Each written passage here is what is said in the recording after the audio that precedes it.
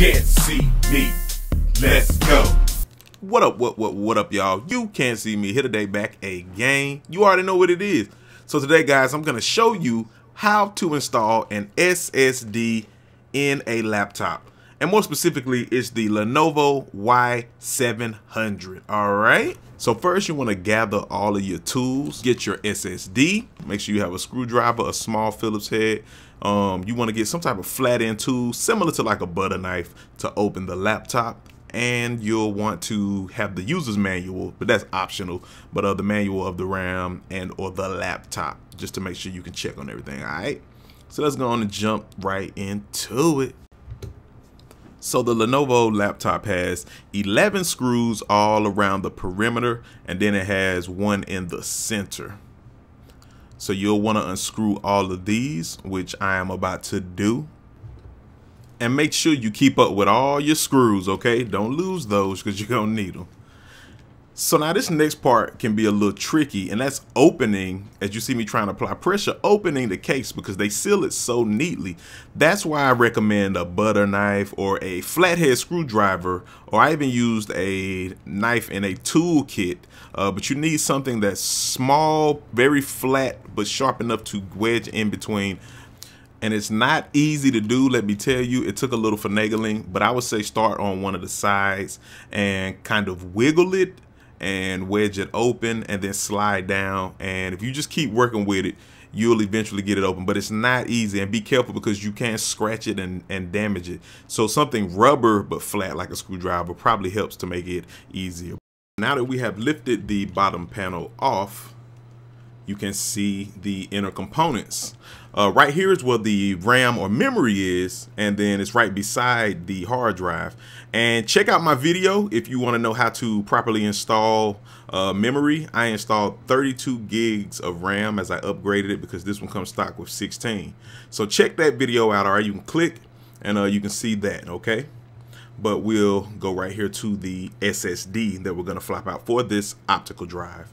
So this is the Samsung 850 EVO solid state drive, and it's a really great SSD. Only the Pro is better, but it increases your boot times and the speeds of your read and write tremendously. You can look up the stats, but it is a major upgrade. You will notice it when you boot your computer up. My computer will start coming up instantly. So you can see it right here. We're gonna swap it out. But first, we're gonna prepare to remove the housing bracket that holds the hard drive in. It has 4 screws that keep the housing bracket in the laptop. So you have one right here, one right here, one right here, and one on the other side. So we're gonna unscrew these 4 screws so we can get the bracket out of the laptop. So let's go ahead and unscrew all of these screws, all 4. Sometimes they may kind of fall in beside, so you know, try to be careful and lift them out. And then next there is a blue connector right here that you'll want to disconnect. But there is a clasp right here. That's the clasp, okay? So you want to lift that clasp up like I'm doing here. And when you lift that clasp, it'll release the blue connector. So I'm lifting it up right now. Once I move my hand, once you lift it up, you can pull it out very easily, okay? But I'm gonna show you. You see the way that clasp flips up and down? And see, it'll go back. So yeah, you'll wanna remove the clasp. And then, now that everything has been unscrewed and removed, you can lift up. You may have to, like I say, use your little screwdriver to wedge the bracket out if it doesn't just come up easily. But it should come up fairly easily. Just only use that to kind of get your fingers under it, okay? And then there are 4 screws housing or keeping the bracket connected to the hard drive. So we're gonna unscrew those next. So once you removed all 4 screws, then we're gonna remove this connector right here. And after that, we'll lift up the aluminum. But yes, you wanna take that connector off your SATA, and you see that? You see how it matches? And we're gonna take it off and we're gonna put it back on the new hard drive, okay? But yes, you wanna remove that connector piece. And now we're going to take the hard drive out of this bracket. So that, because of the hard drive being in so long, the aluminum will kind of stick to it a little bit, and that's okay. But we do want to use this aluminum on the other hard drive, so you want to kind of peel it up, and you want to work the hard drive out of the bracket. So yeah, after being on for a long time, it may be stuck, but it's okay. You'll just want to get it off and get the hard drive out. So as you can see, here's your empty bracket cartridge, the housing for your hard drive. And you can see they're the same size, of course, but that's the difference between the mechanical drive and your SSD. And it's basically just the RAM, the fact that it's a different type of memory, just like a RAM memory, so it's a lot faster. So now we're going to replace it. Once again, you're going to want your connector end of your hard drive to stick out through this aluminum. Okay, so you see that, you'll want to place it in just like you took the other one out, and then you'll want to press this aluminum back down. So go ahead and just kind of try to smooth it down as best you can. You know, nice and smooth, nice and smooth. You see that? And boom, you're good. You're good to go.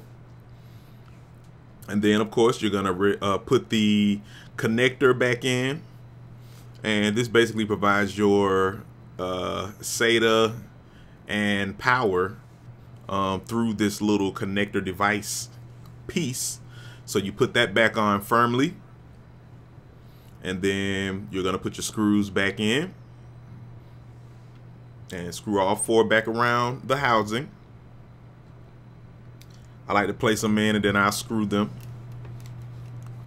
And once you've got all 4 of your screws screwed back in, like so, boom, we're good. You do all 4, and now you'll want to put the bracket housing back in, and make sure you turn it in the correct direction so that that blue connector can go back into that connection slot. So bam, you see, putting that back in, and then you want to flip back down that little clamp. You see that? Boom. So now we're good. And then of course you're going to want to screw your 4 screws back into the bracket housing so that it stays neatly back in your hard drive. So I'm gonna do that, do all 4. And sometimes this can be funny because the screws will fall off the screwdriver if you don't have a magnetized screwdriver. So you just gotta kind of be careful so you don't lose your screws and get them in there. But yeah, we're gonna screw all 4 back in now. And once you get done screwing in the bracket, I mean, that's basically it. After you do that, you're just gonna put your case or your bottom cover back on. You know, you got to get it back over the edge, get it seated. But I mean, we're basically done, people. That is it. You've installed your new SSD hard drive. So be proud, pat yourself on the back. Go ahead and put your screws back in, and that's it. Yeah, give yourself a round of applause. And yes, thank you. So if you got any tips, if you know any better ways to do the process, or if you got any questions, man, leave them in the comments. Let me know. Otherwise, if this was helpful for you, please share it. Like I said, leave me a comment. Make sure you check me out on social media.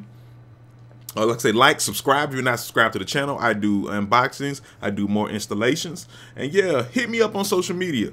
I'm on Twitter, I'm on Facebook, Instagram, Tumblr. Yeah, I'm on everything. I'm even doing me a Discord. I'm on a few other Discord servers, but I'm gonna do my own. So yeah, just hit me up if you have any questions, man, and I love to help and share the information as much as I can. All right. So yeah, that's it. You can't see me. We've done a great installation of the SSD into the Lenovo y700 laptop. So you know what you must do above all things. Make your next move your best move, all right? Peace. You can't see me. Let's go. Thank you for checking me out at You Can't See Me TV. I'm You Can't See Me Gamer. Please like and subscribe to stay updated, and check me out on Instagram, Twitter, and Facebook. All right.